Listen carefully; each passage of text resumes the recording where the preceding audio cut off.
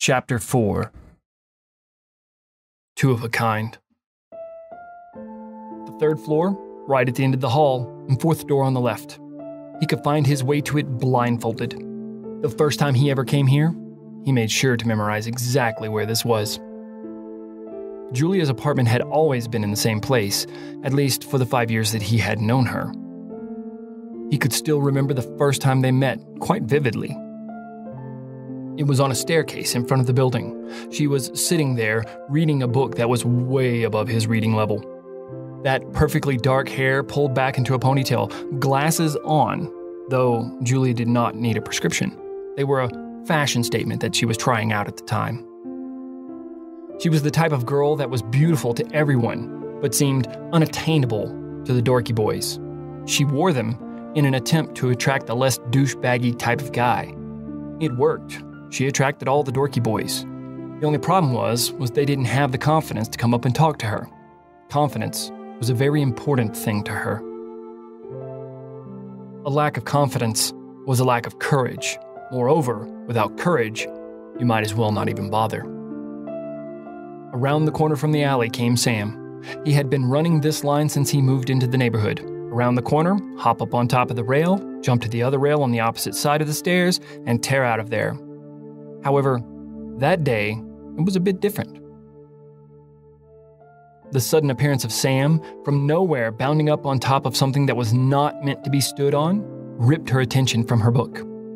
Sam hopped on top of the rail without even noticing her. He jumped to the rail on the opposite side of the staircase. He had become so confident with this maneuver in this location that he took it for granted that he would do it the same every single time. Midway through his jump, though, he noticed the beautiful girl watching him from his peripheral vision and lost concentration.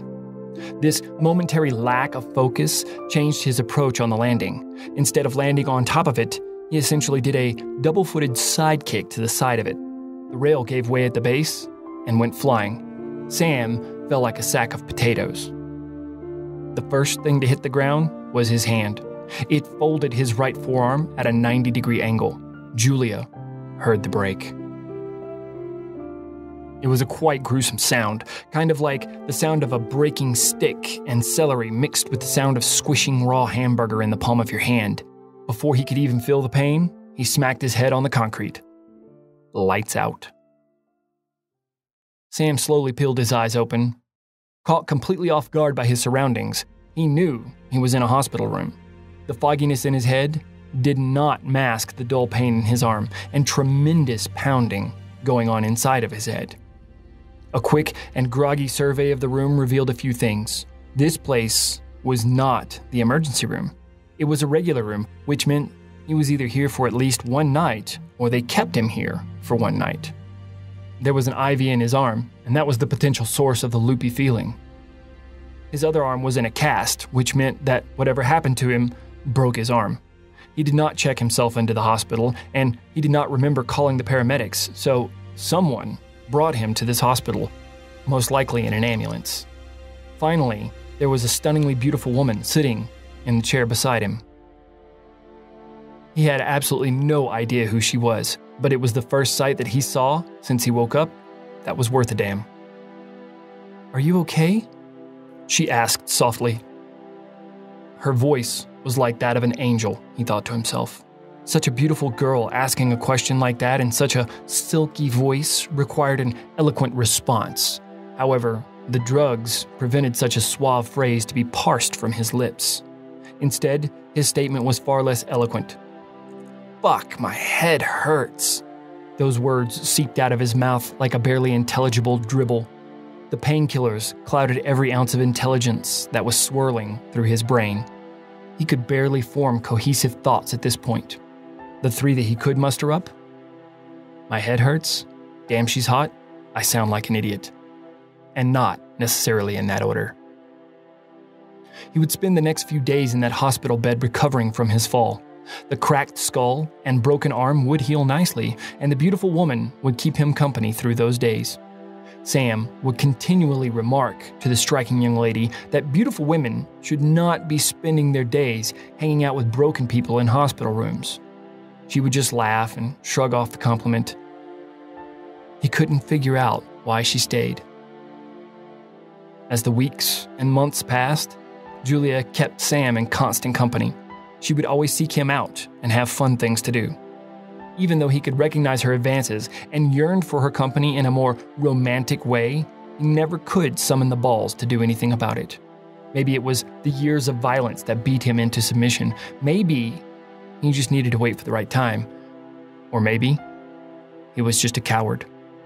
Regardless of the reason, it was his inability to say anything to her about the way he felt that doomed him to the friend zone.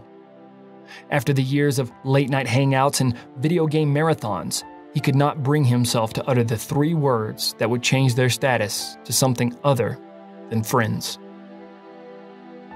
His trip down memory lane was at an end. Sam stood in front of her door, hand in the air, ready to do the same rhythmic knock he always did. He stood there for what seemed like an eternity, debating whether today would be the day that he would spill his guts to her.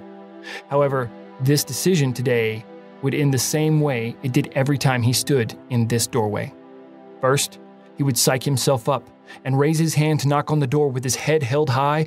Just before he would knock, the voice in his head would chime in.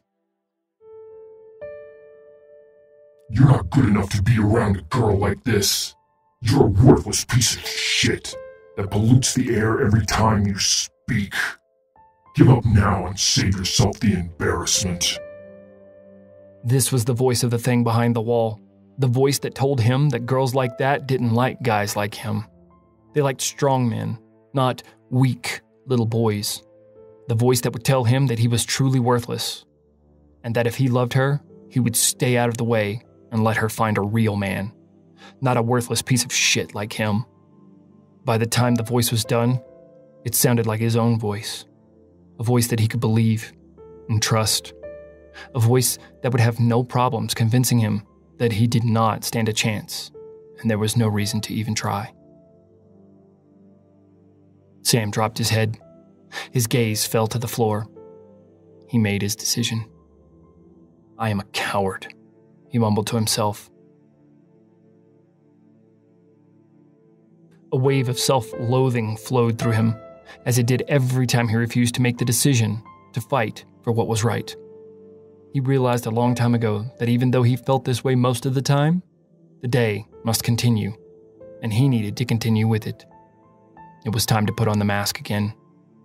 It was a mask that he constructed for himself. It was two-sided. On the outside, it showed a happy face, a face that showed the world that he was well-adjusted and a happy human being. It said that he enjoyed the presence of others and put his dark past behind him. Sure, I am happy, and yes, I would love a latte. The inside of the mask was dramatically different. This was the side that faced him. It could see what was really in his soul. It knew his scars. And it was always telling him that he was worthless. Every time he put on the mask, it reminded him of the things that he refused to let anyone see. The anger, the hatred, the shame, and the sorrow. The mask represented a mark of slavery to the very people that made him this way. He hated that damn mask. Raising his head, he created the perfect fake smile and knocked. There was no answer. He knocked again. Still, no answer. Turning his ear towards the door, he hoped to catch a faint sound coming from inside that would warrant him knocking a third time. But there was no such sound. "Damn," he whispered to himself quietly. The one thing he wanted to do today had slipped through his fingers. Sam was not the type of person to be bored, and for him, time doing nothing was time wasted. Since he could not do what he wanted to do, he was going to have to do what he didn't want to do.